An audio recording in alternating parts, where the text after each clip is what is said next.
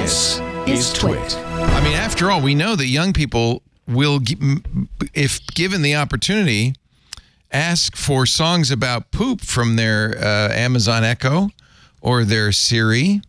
That's why this guy right here has recorded tens of thousands of songs and put them on Spotify. Matt Farley is his name. You saw the New York Times Sunday Magazine article by Brett Martin. Farley even some years ago made a song about Brett Martin called "You're a Nice Man." Yes. You want to? Can we hear it? You're a radio guy. You're a writer man. At the end of this, I'll put song in air quotes. You're a wonderful person. At the end of this, it's only a minute and 14 seconds long. He actually gives his phone number. Matt Farley does. So Brett Martin, having stumbled upon this, called him. And he said, honestly, Martin says, I said, "This is Brett Martin. I'm sorry it's taken me so long to call." The man had no idea who I was. You have to understand, he said apologetically, I've written over 24,000 songs. I wrote 50 songs yesterday.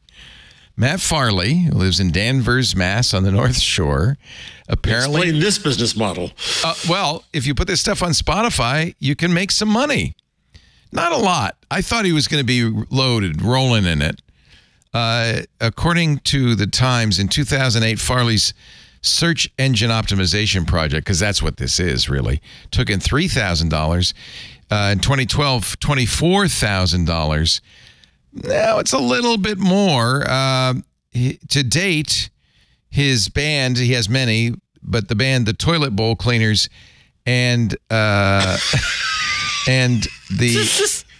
song "Poop in My Fingernails," we could play it if you'd like. Oh, to hear no, please do not. I think we're all Please right, do not. actually. Has collectively... No, stop. I'm channeling John here. No, don't do it. No. Come on. Every kid in the listening audience has heard this song. Brought in $469,000, but they're not the only big money songs. He has a song by Papa Razzi and the Photogs, which earned $41,000. The best birthday. How does he earn this though? I'm not sure. Spotify. Just by quantity. Yeah. Spotify. So if you search, or you even ask, as if anybody who has younger kids knows, they love saying, "Hey, play a poop song," to Echo, and it will play one of his songs. Toilet blow cleaners are huge in the under 8 set. In fact, he has a lot of songs about going to the bathroom. And I think this is what's wrong with streaming. You know, that like 8-year-olds can define culture. What? Well, Coco Melon. Barney. They That's all define I have to culture. say. Yeah, Barney was terrible. There's the best birthday Were song. you raised on Barney, Paris? Yeah. I love you. You love me. Please, no, Leo, no. We're a happy family. But that's not the same as a poop song. I'm sorry, that's not the same. It is to me. Actually, You're Barney saying it's was a higher worse. quality? Barney was worse because Barney took well-known songs and added horrible lyrics to them. Not insulting, just... Oh, and Matt Farley with his poop songs would never do that. He says people like to criticize the whole streaming thing, but there's really a lot of pros to it. In 2023, last year, $200,000. Farley's earnings help him fund his other creative endeavors.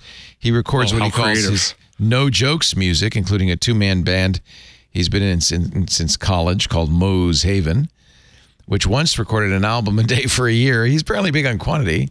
He hosts 2 podcasts. There you go. That's where the real money is. One about his work, the other about recapping Celtics games.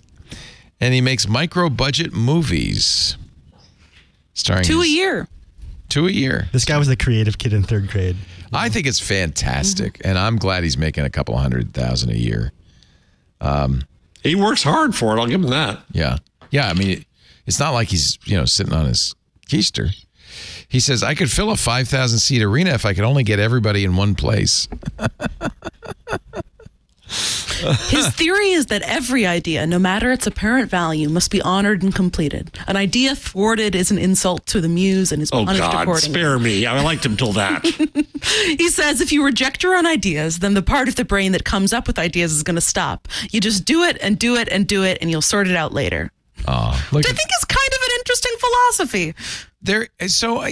I mean, writing, often writers say, don't think about what you're writing, just write, and you can edit it later.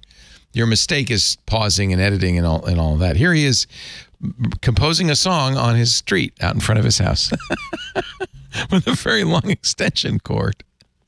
Now, I think that's staging the news. Did the New York Times photographer tell him, hey, I got an idea. Let's go out in the street with your You Rolling. just happened to see him in the street when they drove up. See, it was just perfect. When I worked for NBC, we were told again and again, oh, never do this. you cannot get people to do something for the camera. You can only record what they would be doing otherwise. Right? Oh, so do you really think the New York Times definitely doesn't do that? Because otherwise, there is a epidemic of people standing dramatically in fields across America, because that is every photo you see in a New York Times. When I work for Jarvis, people, is that staging? When I work for people, yeah. When I work for people, it just so happens that all these famous stars were all in their kitchen making pasta. Oh, God. It just happened. All of them. Yeah. Well, I'm proud to say, and maybe I was the only guy who actually believed the NBC guidelines, but I was very careful not to, you go in to do a story about some guy who's written some program. You don't say, hey, could you sit down at the computer and pretend to type? You don't do that. Oh, God. But, Leo, the B-roll, I mean, I've done so much B-roll. Yeah. There's a lot of where you do just that. You type something meaningless. You walk into an office. Oh, yeah. B-roll is a lie. Noddies are a lie. But TV lies. Let's play another Matt Farley song. No. This is called Shut Up Your Monkey.